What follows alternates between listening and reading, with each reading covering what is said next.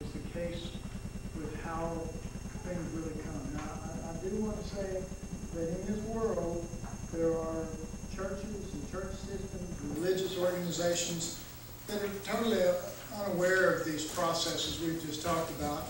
They pretty much, they'll have a bunch of people come and they'll have a pastoral selection committee and they'll, say, well, I like this, they'll ask a bunch of questions, say, well, I like this guy, and they'll say, okay, you're the one, And a lot of that is not based on anything that we've discussed up to this point.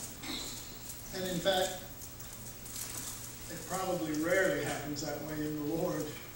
An example that I also think of that involves someone here was, many years ago, Jim and Carolyn moved from the colony, or they were living in the colony at the time, and I was the pastor, and I don't think we had an assistant pastor at that time, but Jim was coming to the church, and he was pretty much ministering to the people, to the sheep, like an assistant pastor. I mean, it was just flowing out of him, and nobody ever said, go do this, go do that, go pray, go, it never came up. And so one day I was talking with Deb, and I said, Jim is the assistant pastor.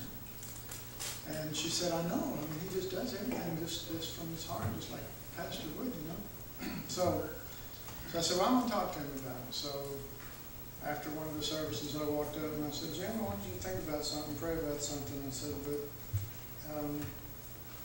would you consider being the assistant pastor of the church? And Jim had just come from a hard situation where he'd been the pastor of another church. He said, well, no, I don't think I want to do that. I don't think I want to do that. I just, I'm sitting there kind of a little confused. And so finally, the right answer hit me. And I said, okay, forget it. Forget that I said that. Jim, would you keep functioning the way that you're functioning? He said, yeah, I guess so. I said, all right. Now, does anybody see anything there? That he was functioning by life, actually. He may not have even had a clue that that's what he was doing. It was just coming out of him. It came naturally. It came easily. It wasn't forced. It wasn't, oh my God, what do I need to do next? Wait, I can't do this. I need a job description. I got to know every detail before I can do the job right. Well, I think job descriptions are good and everything. I'm not necessarily against job descriptions. I'm against thinking that that's the order that's going to explain it all to you. You're going to face things, trust me, that are not the job description. There's a man who's experienced that. But Christ meets all of those needs. He comes through. Thank God Jesus comes through. And so, for that reason, I really think, I've said this before, but many of the things that we call titles, like minister and elder and deacon and all that kind of stuff, they're just, back then when they first started with them, they were just terms. The new church started, and they had some guys that, after about 5 to 10 years of the church going, they had some guys who were elders, and all it meant was they had been longer in this thing than the young guys. And they said, well, go talk to the elders. There was no thought of, go talk to the elders. Just go talk to the guys who've been around longer. You know what I mean? They got more experience. It wasn't some holy moly, abigabbi no skoda magoda, and minister means servant. You're just a servant. You're a minister. Well, I'm a minister. Oh, you serve everybody, huh? Yeah, that's what I do. But nowadays to be a minister, you're sitting around people, they don't know who you are, and one guy cusses and everything, and then somebody says, Randy's a minister. Oh, sorry. And I say, I'm so holy, I don't even say hello because it's got hell.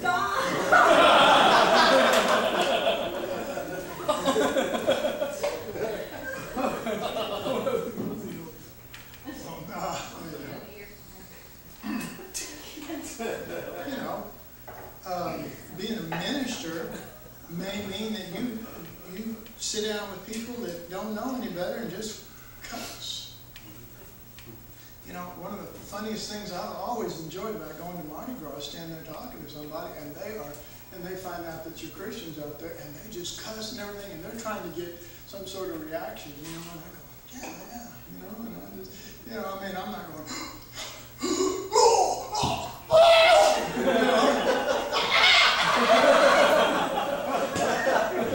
you know, like, oh my God, you know, just sit there and listen to them, you know, tell dirty jokes and stuff, and I, you know, if it's funny, I laugh. I mean, I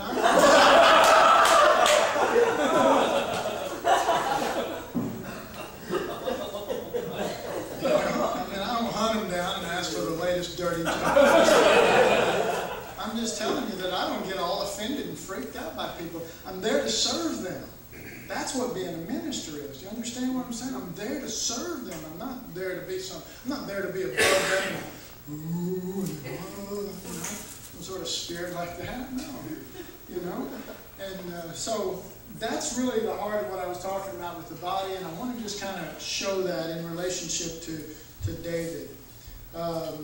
If you look with me in 1 Samuel chapter 16, now this is after Saul had been made king and really blown the chili and was not the right man. And of course, maybe just to give you a little bit of background, there was no king. Samuel was the prophet, and he was a priest, and he was a judge. So in one sense he was prophet, priest, and king, but he wasn't a king, he was a judge. So he judged issues and things and what have you. And I guess this is a good example just to kind of share with you a little bit. It's tough. Boy, it's just tough for people to understand this, but I'm gonna share. It's right there in the Bible with Samuel. Samuel had some kids that were supposed to take his place, and boy, the people didn't like that. And they said, well, I don't like that. I don't think they're right. I don't think they're good. I don't think they're this or that or whatever. And so they said, we want a king. And Samuel went to the Lord about it and said, man, I don't think this is your will, because Samuel was in tune with the Lord. I mean, this is, folks, this is more than like there's this little antenna on God's head, a little antenna on your head. God goes, oh, you know, and you know what to do and when to do it. It's much more than that. You're in tune with his heart. I'm telling you, honestly, you're walking in much more than, you know, supernatural information being buzzed to you when you need it. I mean, this is, you're bearing the burden of the Lord. And that's a big responsibility. And so Samuel had that and knew that this was a wrong thing that the people wanted. But no, we're right. We're the people, and we're right, and we know what's right, because these guys aren't any good, and this isn't, you know, so this isn't the right situation. Let me tell you, we always think, well, it has to be somebody perfect, or it has to be this or that, or it has to be that, you know. And I'm telling you that it has to be what God says, period. And you might as well forget your ideas and learn what God says is it. Now, that's a tough one, because we're all opinionated. We need to learn the mind of Christ. Let this mind be in you, having the mind of Christ. So anyway, so that's what caused this whole ruckus. So of course, what do the people do? They go out and they find Saul. And he's taller and he's more handsome and all this kind of stuff. But he doesn't have the heart of the Lord.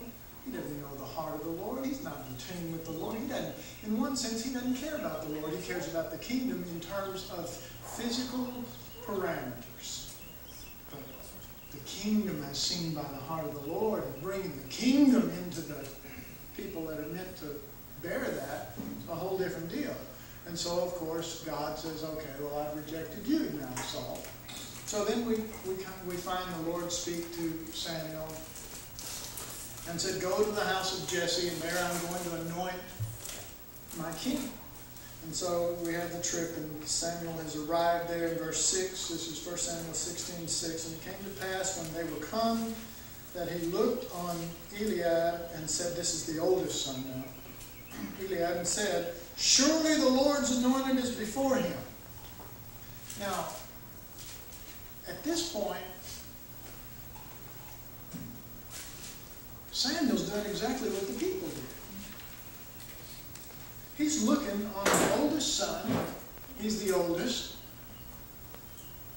And yeah, there's a line and, you know, all that, the oldest. But a lot of times God removes the oldest. Okay? You know, God will set up a thing, and then he'll change it on you because he wants you to know his heart, not just have it all figured out. Well, let's say God always chooses the eldest, God always does this, and God always does that, and da-da-da-da, and you're not relating to him, you just got a bunch of facts in your head. So he'll change it up, and you go, well, who can figure you out? Well, you know if you'll check with me. Right? But it's a relationship, not a gathering of facts. All right, so he says, surely the Lord's anointed is before me. You know. And then verse 7, but the Lord said unto Samuel, look not on his countenance or the height of his stature, because I have refused him. For the Lord seeth not as man seeth. For man looketh on the outward appearance, but the Lord looketh on the heart. How many are familiar with that scripture there that says, man looketh on the outward appearance, but God looketh on the heart? All right, just so you know, this scripture can be applied just in general. It's a general principle. Man will always look on the outward appearance, no matter what, under any circumstances, God will always look on the heart. But this scripture is particularly used here in relationship to God's choosing. God's looking on hearts when it comes to his leadership.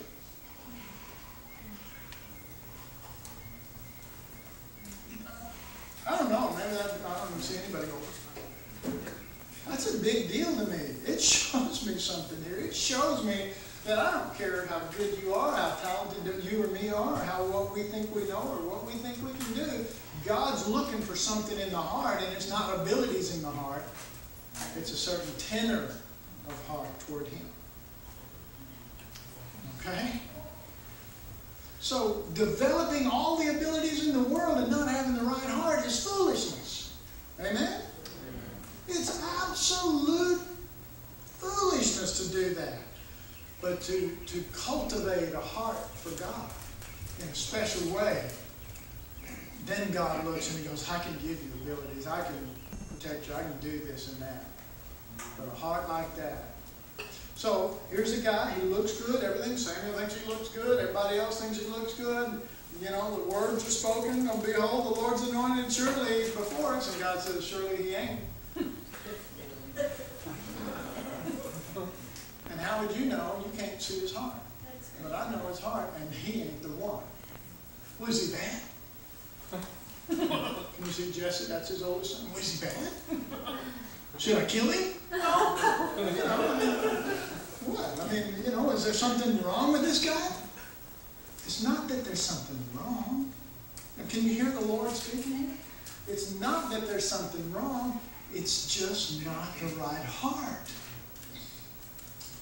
I'm looking for a certain heart, not a certain countenance, and a certain ability, and a certain this or that. I'm looking for a certain heart. Now remember, we had somebody described as looking at the body, and not just seeing a member and say, well, I'm going to minister to Rob, and it's really going to be good. But I'm going to minister to Rob in relationship to the whole. And there's many, many ways that you can say. There's no way to describe that to you. I'm telling you that there's a view that is above the earth where when you do something, you're not just you as an individual doing something to somebody else as an individual. There's a whole nother understanding that has filled you. How do you explain that? I can't explain that. I can only tell you that it exists. That it comes from above, and it comes from the heart of the Lord. It is the heart of the Lord working in his body, having the same care one for another. Where do you think that comes from? What I just described. You can't get that in a classroom. Right? I mean, think of these things. We must think of these things. We're not going to develop. I mean, we are given, but given on a higher level than just given to tasks. All right. So, you know, it's real hard to go ahead and leave that verse because there's so much to be said about us and the outward appearance and saying, well, this guy's got to be the right one because his outward appearance looks good. He always does this. He always does that. He always does that. He's da-da-da-da. But you know what? There are Pharisees who did everything right and they rejected Jesus. He wants a heart that won't reject Jesus. In fact, he doesn't just want a heart that won't reject Jesus. He wants a heart that will love Jesus, but put Jesus first. First above what? Well, you'll never put him first out here until you put him first above you. But your motives, your ambitions, your desires, your things, your wants. When you begin to do that, when he can conquer you, then he can take other things. Amen? All right, so verse 8. Then Jesse called Abinadab and made him pass before Samuel, and he said, neither hath the Lord chosen this one. Then Jesse made Shammah to pass by, and he said, neither hath the Lord chosen this one. Again, Jesse made 7 of his sons to pass before Samuel. And Samuel said unto Jesse, the Lord hath not chosen these. That's got to be freaking him out a little bit. You know, you're going, you came to my house, you know, oldest, and then the next, and then the next, and then the next, and go all the way through 7. And you go, well, he ain't here. Well, how do you know? I don't know. Apparently I don't know. I was yelling, let's grab the first one. And something begins to work in me that I just flat don't. I don't know. You know, people come to me, hey, what do we do this? I don't know. Let me pray about it. Yeah, I don't know if you ever noticed. I like to pray about things, and I do pray about it. You know, somebody says, well, give me at least 2-3 days of spending a little bit of time with the Lord, and I'll be fine. But I don't know. I'm an idiot. I'm worse than you. I have no clue, you know, why I'm in the position I'm in. But I've got to know from him because I don't know. I mean, I've got to know from him. And if he doesn't speak, I'm in real trouble. Because I'm not going to make something up. You know what I mean? Well, let's just, you know. My tendency is, well, let's just don't do anything. You know, because in my early years, it was let's run out and do something. And then you not only have messed up, but you've got to clean up the mess. You know what I mean? You're not only wrong, but you've got to clean up the mess from that. If you don't do something, then at least you're not having to clean up something afterwards and then go do what he wanted. You know, I just wait. It's called waiting on the Lord. Wait on the Lord. I don't know. I'm going to wait on the Lord. Well, how long are you going to wait? Till I hear. Well, how long will that be? I don't know. I'm not the one giving the answers. And I have people say stuff to me from time to time. It's like, well, you know, come on, you know. And they say, come on. What's the answer? What are we going to do? I don't know. And so, I'd rather look like an idiot, which I am. I'm an idiot and I don't know. Okay, just figure that from now on. I'm an idiot and I don't know. I will check with the Lord, and if he tells me something, I'll tell you. If he don't tell me anything, I usually keep my mouth shut. You know. And that's why some people, you know, when they walk in the room and they can say, it's obvious he don't have anything, they'll walk right by me. And if they kind of see me churning over there, they go, boy, avoid him, he's heard from the Lord. All right. And so verse 11, and Samuel said unto Jesse, are all thy children here? And he said, there remaineth yet the youngest, and behold, he keepeth the sheep. All right, they're all in the house, they're all hanging out with Dad. And David's out in the fields keeping what? His father's sheep.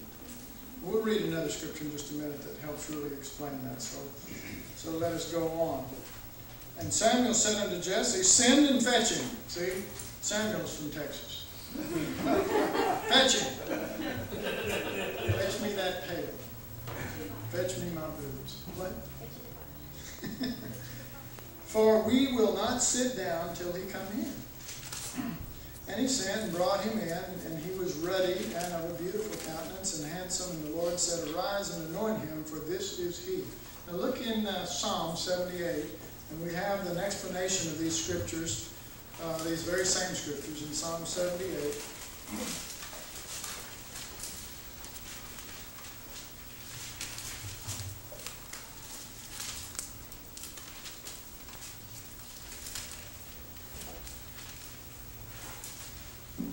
and verse 70.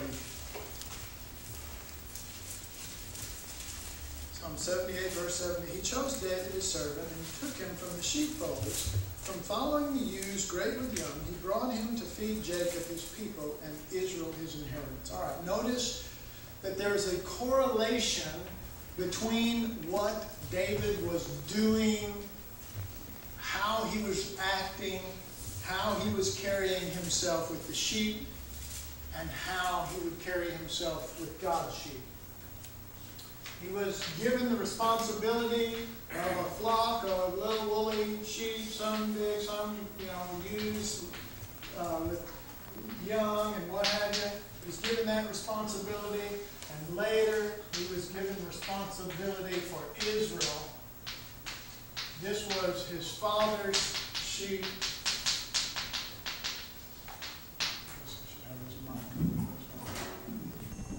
This was his father's sheep. Is that correct? And this was his father's sheep. This was his earthly father's sheep. And this was his heavenly father's sheep. Israel.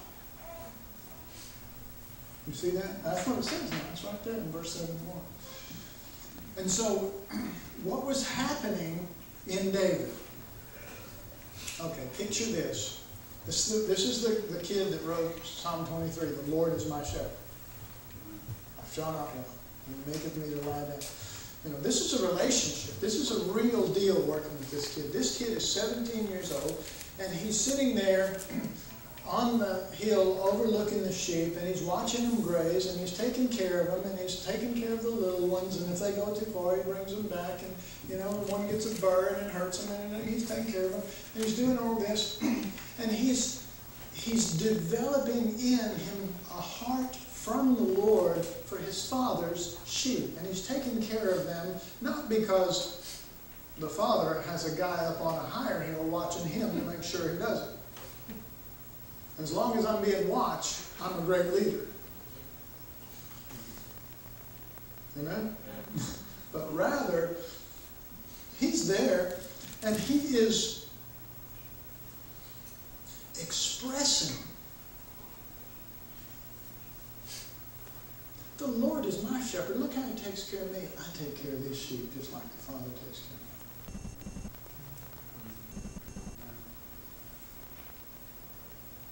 And he develops a heart for these sheep like few do, because it's not the physical that he's looking at. He's living somewhere else, and it's flowing down to what's down here. Can you see how that can happen? And it's just got him. It's got him. He doesn't have it. It's got him. He's not controlling it. It's controlling him. All right, so he's ministering, the Lord is my shepherd, I shall not want. He maketh me to lie down in green. He leadeth me beside the still water. He restored my soul. So he's doing all this stuff, and it's working in him, and it's working in him until there's a point where, now I want you to notice two things that are going on here. One is that he's relating to the sheep in that way, but the other one is he's really relating to the Father. The Lord is my shepherd. He's not going, the Lord and his redemption is the greatest doctrine on the planet. The doctrine of redemption there is no greater doctrine. Well, big deal. There's no greater God than my God, and he's my dad. There's no greater Lord than my Lord, and he's my Lord. You understand? And David is not going, the Lord is my great doctrine giver. And I know all the good doctrines. I went to Bible school. No, what was it that was said of David? That he was a man after God's heart. He was a man after God's heart. He's after God's heart. He's trying to know the heart of the Father, and it's so real that he must relate according to what he's seeing, so that the day comes that Samuel steps up and he's called into the house and faces him, and the Lord says, "There he is." There's the one. And then the scripture says, took him, verse 70, he chose David his servant and took him from the sheepfolds, from following the ewes great with young. He brought him to feed Jacob his people and Israel the inheritance. And so he says, you've been faithful with that which is least. You have the right heart, the right spirit, the right view, the right relationship. So I'm going to bring you over here. And now I'm going to have you really feeding my sheep. Well, David wasn't sitting here at 17 years old thinking, if I take care of these sheep right, I'm going to be king of Israel one day. I'm sure he never thought that. I'm sure as a little 17-year-old boy, he's not thinking of great things like that. He's thinking of, I have a great heavenly Father, and he takes care of me, and I'm going to let that, I want to be just like him. You know? But we sit there in our little positions and we say, well, I'm going to be faithful with that which is least, so I get more. Because it's about more. No, it's not. It's about being faithful.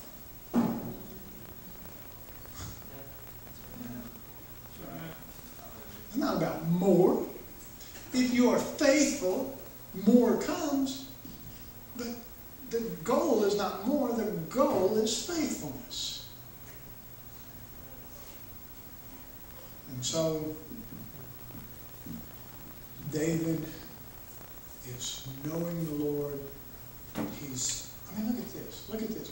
He wrote a whole bunch of the Psalms. Now, the best songs I've ever heard are love songs.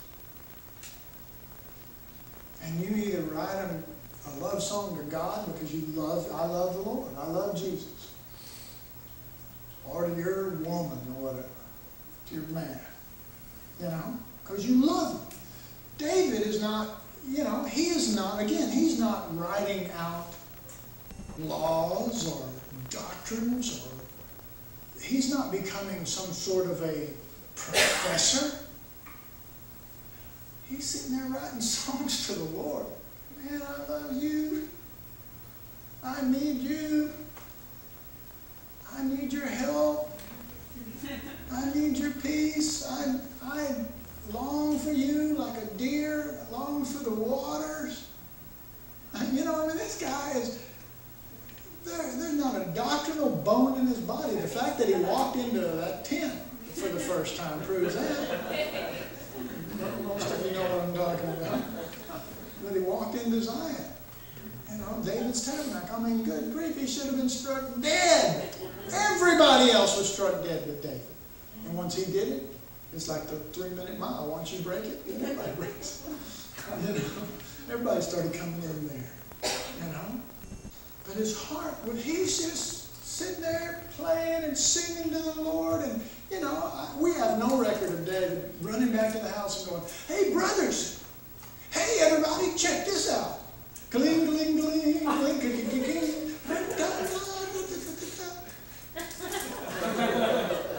But you better believe that they probably heard his songs. Amen?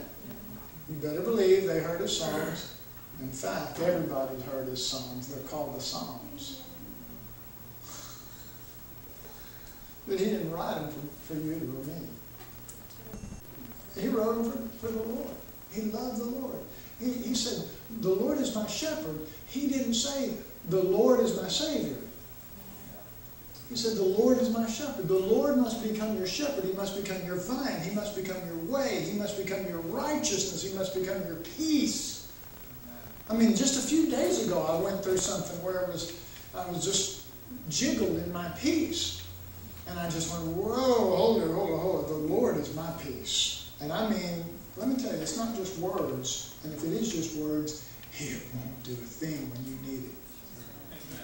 But it's not just words when all of a sudden you have peace because the Lord is your peace and the Lord can't be shook. And you're resting in Him. Then all of a sudden everything else has to get quiet. If God don't change and you don't change, guess what? Circumstances will just have to change. And if they don't change, the Lord's still your peace. Doesn't really affect this earth or have to affect this earth, although He came to affect this earth. And so, this reality of no thought of leadership, certainly no thought of greatness in that sense, but really, really captivated, really enraptured by this thought of knowing the Lord and of getting close to the Lord in a whole different way, not in a teaching way, not in a Bible school way, not in a reverend way, not in a but in this Davidic kind of way of Lord, I just love you. Lord, I want to take care of your sheep. It's in my heart because they're yours and I love you. Can you see something kicking in? It's called leadership. But he's unaware of it. He's not trying to develop it. He's not trying to find his niche. He's not trying to find the thing that will set him apart. He's looked into the heart of the Father, and he's over there disseminating the Spirit that he has received. Not just doing good deeds. He is a servant of Christ. That's what a coffee cup is. It is a servant of coffee. It serves coffee.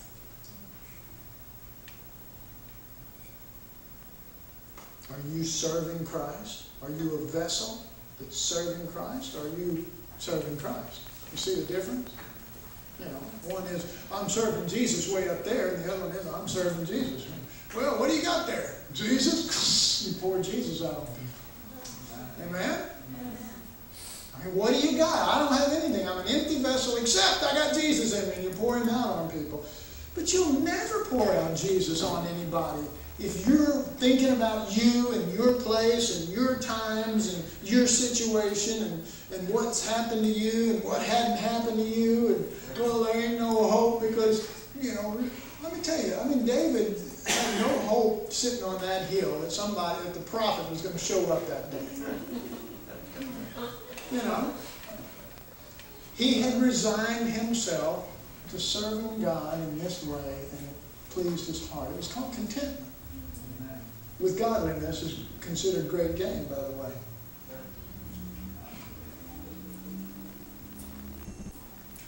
And so, God didn't just look and see a heart for him, did he?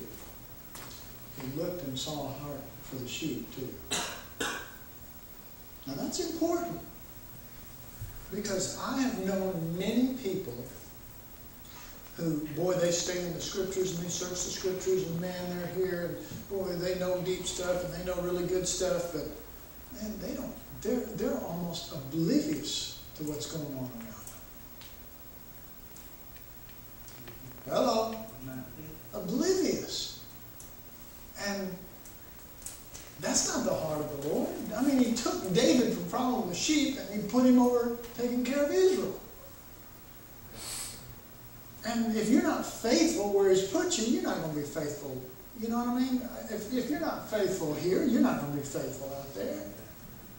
You know, if you're sitting there and God's giving you this and you're always looking over here going, well, I don't know why I can't have that, or I hope one day I can have that, or, you understand what I'm saying? It's lifting up your eyes not into the hills from whence cometh my help cometh from the Lord.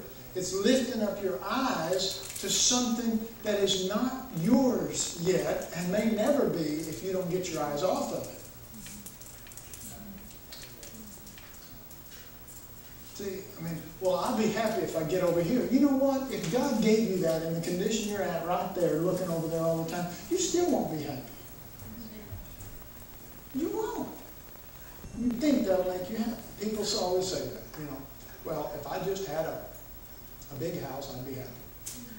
Well, if I could just go to Hawaii for a week, I'd be happy. And it doesn't solve everything. Scott, Carol, y'all been to Hawaii, right? Everything solved, man. I want to go back.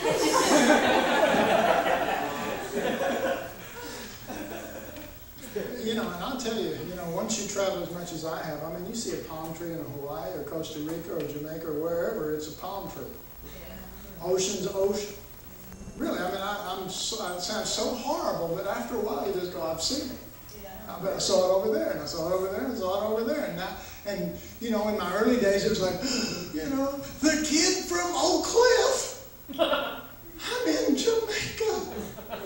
You know, and there's palm trees everywhere, and it's an island, and you're going, oh, this is great. And then you're there, and you realize, you know, we have an orphanage, and we're taking care of little orphans that were cast out, and people didn't want them, and we've got to feed them, and we've got to get them up every morning. We've got to comb out their hair, and we've got to make sure that their sores are taken care of, and we've got to, you know, do all this stuff. And then we've got school. Once we get them up and going, then all the kids from the neighborhood come in and you teach school all day long. And then when that's done, you pastor 3 churches, which is what I did. And then when that's done, you go down to the poor farm where people are dying, and you try to grab souls just before they drop off into hell. And the stench is so bad, and the urine and everything else, that Deb went running out and threw up, and most of the people couldn't stay in the room, and God granted me the ability to stay in there. And pretty soon you don't even notice the palm trees. You might as well be in Oak Cliff. You know, you might as well. I mean, it's not a lot of different. You're not walking around, woo! You know, you're walking around seeing hearts and seeing needs and seeing people, and you start caring about them because Jesus cares about them. And so then after a while, anywhere you go, you don't see the earth. You see above. You see the heart of the Lord, and you see that He cares. And so you keep going, and you keep going, and you keep going, and you keep going. People, you know, wonder, why? What keeps you going? It's certainly not this. This will turn on you and attack you, folks. Yeah, it will. It'll turn on you and attack you. Guess what? Let it attack you. You just keep letting it. Because that's what Jesus did. Don't you know that when He walked for 3.5 years, at the end, all the people He ministered to, at the end of it, He knew there wasn't going to be one person saying, no, don't crucify Him, no! Do you know He knew that in advance? He had what's called foreknowledge.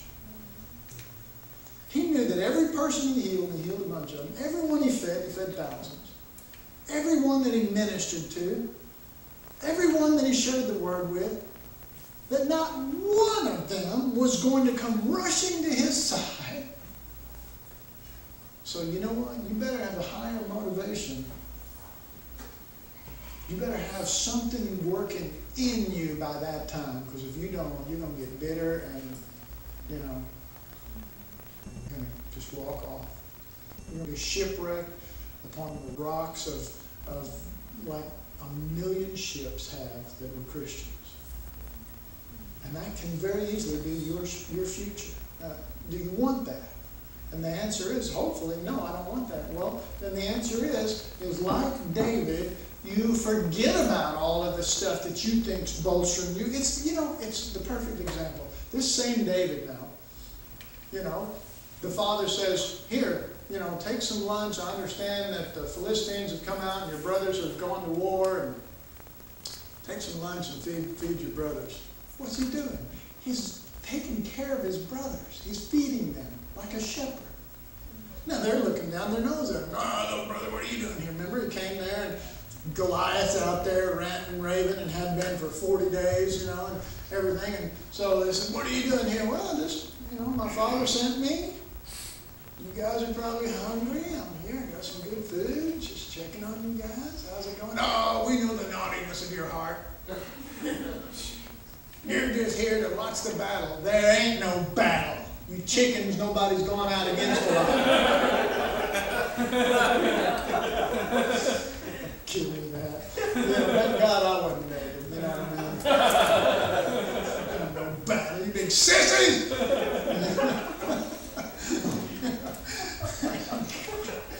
Give me that, Eliab.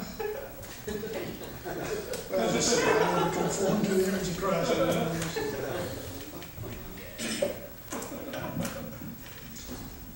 So what is the thinking here?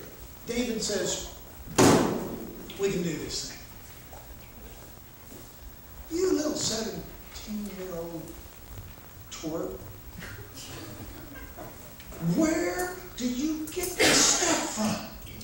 Oh, I have been in the presence of the living God for most of my life, meditating on His Word, dwelling in His presence, knowing Him, and I'm telling you that big boy there ain't nothing compared to God.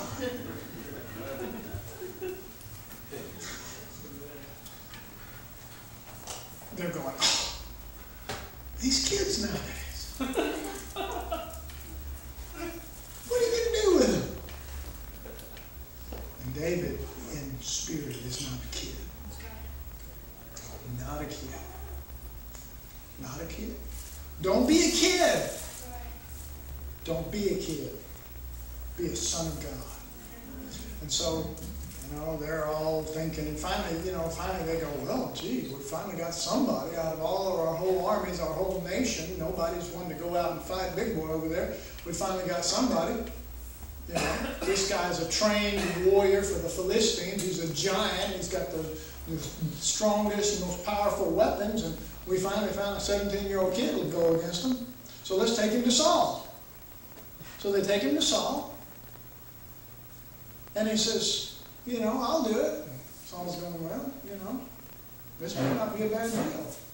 I mean, if he kills Goliath, then we win. If he loses, we say, he don't count, he's just a kid.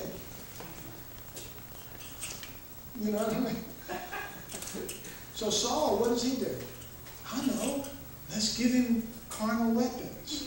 And they put Saul's armor on this 17-year-old kid. Now Saul stood head and shoulders above everybody else, and David was probably way shorter because he was just a kid.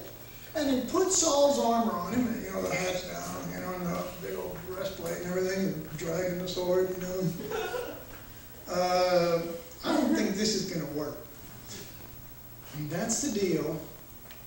We're always trying to outfit ourselves with something that we think is going to work. And that's not leadership. The greatest leaders have forsaken that stuff and have trusted in the living God. Now, that's the truth. David goes, look, this ain't going to work.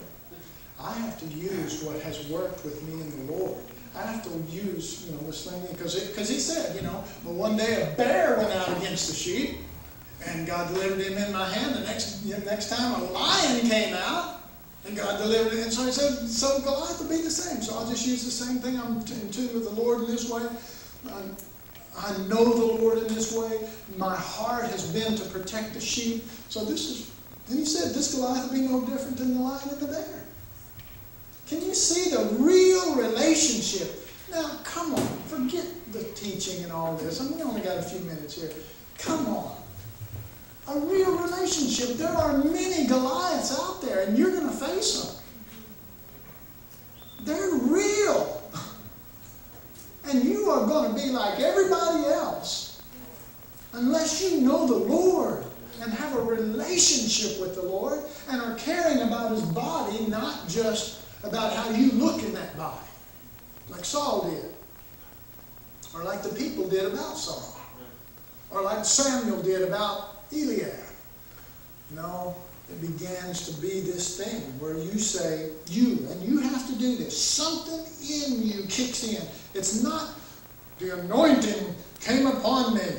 In fact, if you notice where we read in Samuel, it says, this is the one. This is the one who's been watching the sheep. When you compare it with this one too, he's been watching the sheep. He's been relating to me. I've been his shepherd. There's this long-term relationship already been going on, and so I'm going to put him in this relationship over all of Israel and everything. And he says, so anoint him. The anointing didn't come upon him and make him that. That was something worked in him. Something kicks in and you say, I'm a servant. This is not about what's going to happen with me. This is about others. This is about them knowing the Lord. This is about them getting through. This is about them being taken care of. And you begin to forget the earth. And you begin to be an agent of His life to others. And you know what? I want to just tell you this.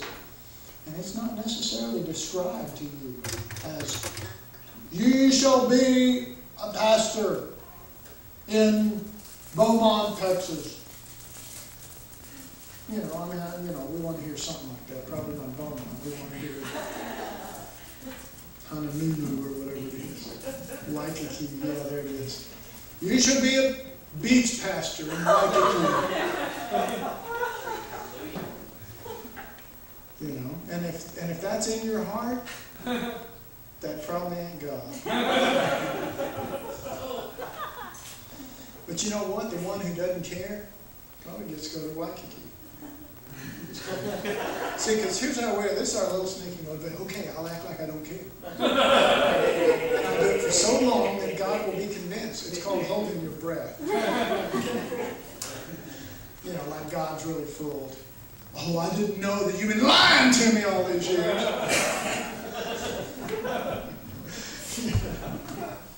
No, He knows. He knows your heart. And so something, that's what I'm saying. I'm telling you, something begins to work in you, and you really don't care about you. You really care about Him, and then you care about what He cares about. And, the Lord gave me a picture once, and I wrote it out. I probably never read it here. It'd be nice if I had it around here, but I don't. And it basically was a picture like this. See if I can remember this. I was sitting in a church building on the pews, and I was just out in the congregation, and there was singing and offerings and things going on. And all of a sudden, I was caught up in the Spirit, and I entered into a heavenly realm where there was beauty all around, and it was indescribable because it wasn't like the earth. But my mind tried to grasp it based on the earth. Blue like so-and-so.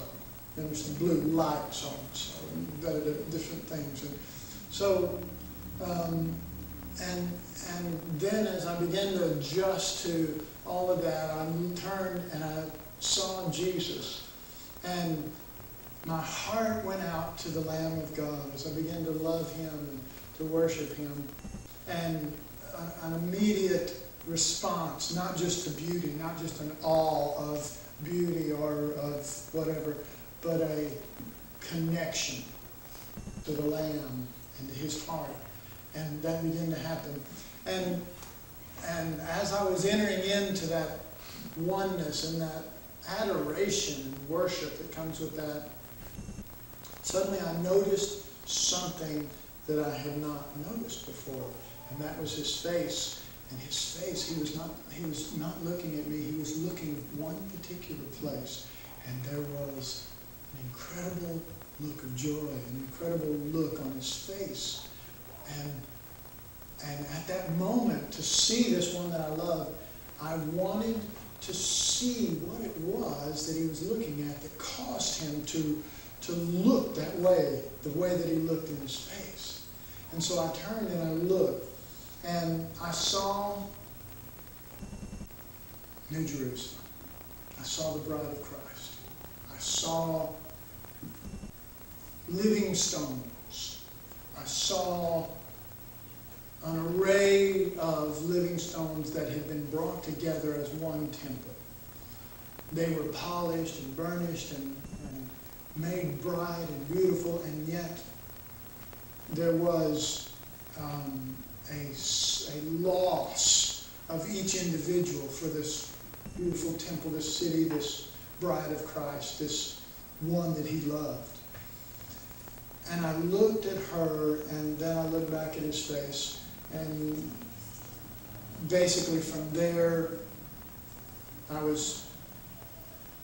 saw the Zion of His heart, and then I was translated back to the pew, and I was in a service, and I was hearing singing, and I was seeing offerings taken, this and that, and something in me screamed, this is not it.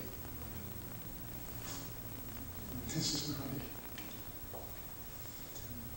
the thing that most deeply affected me was this look that was on his face as he looked at the bride. The church, the bride. Incredible look that I was so busy at first worshiping him, and I was almost caught up in my worship of the Lamb, and oh, the Lamb, what the Lamb means to me, and oh, how beautiful, and oh, the things that you've done in my life, and oh, the things that you've done for me, that I almost missed his face and what he was looking at. And all of a sudden it occurred to me, it's like I left a concept inside of me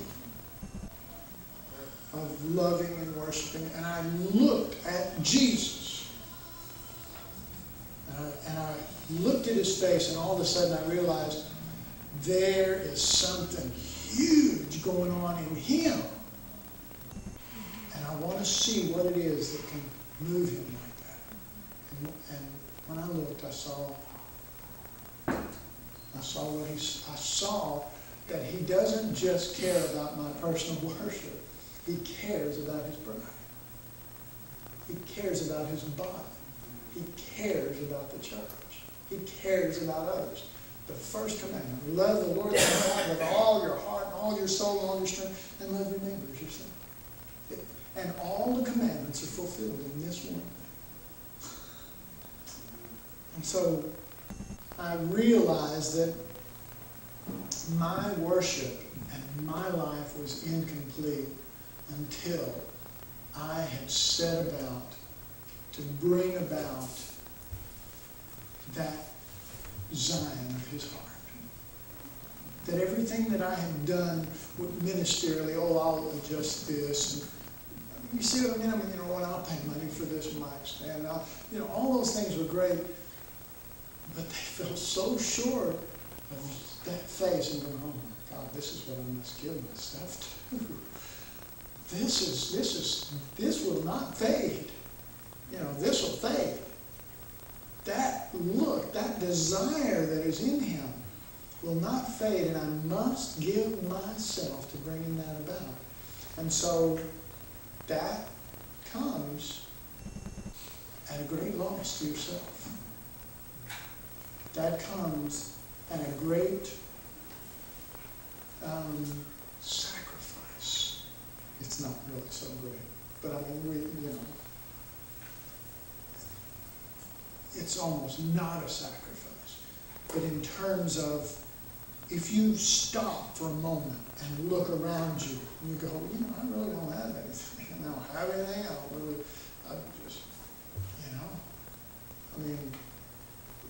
If you say, well, do you have a career or whatever? Well, you can say you're a pastor or whatever, but where are you going? Well, I'm not going anywhere. I'm trying to build the kingdom of God. Does this make sense to anybody? This comes so deep from within me, from what I have seen of him, and it broke me from this me and Jesus worship thing to almost like, oh, I'm the bride. I love you, to seeing the bride, which is not me, it's us. But it's, you understand, and seeing that he wasn't interested in me just kind of going, that if I truly was one with him, if I truly felt his heartbeat and was on this pulse and really with him, then I would be in the field with him, working with him to bring about what he wanted. And then I could, and having known that, and that was a vision, but that vision didn't do it. It was the spirit of the understanding of that affected me. Do you understand that? It wasn't the vision. It's the spirit of the understanding of, I didn't even recognize where he was looking. Didn't see his face. I was so busy with my thing with him that I didn't see. When I saw it, this is it. I can never do anything else. I will spend my life doing this right here. Father, we just thank you for this time where we are, Lord, not examining how to become great leaders or whatever. We're examining your heart. And Lord, I believe that you will mightily use those who have forsaken their plans, who have forsaken their ambitions, who have forsaken their wants and needs, and they have given all. Lord, they've just taken it all and anted it all up. And they've bet it all on you, Lord. They've just counted the cost and said, Jesus, you're worth everything. There is no cost to me. You are the treasure. Lord, many of us still hold on to things. We treasure them. But the only reason why we do that is we have not yet, and this is what we're asking you, Lord, we have not yet really seen the spirit of what I described in that vision. Not that we haven't seen that vision, we haven't seen the spirit of that like David saw it, where he was simply taking care of what was the Father's, it was in his heart. Lord, there must be a seeing before we are called into it. Like David, the calling came much later after he'd been walking. Lord, help us to see beyond the earth, beyond positions, beyond titles. Help us to see ministry in a whole new light. And help us to pursue the heart of Jesus with all that is within us. For we ask in Jesus' name. Amen.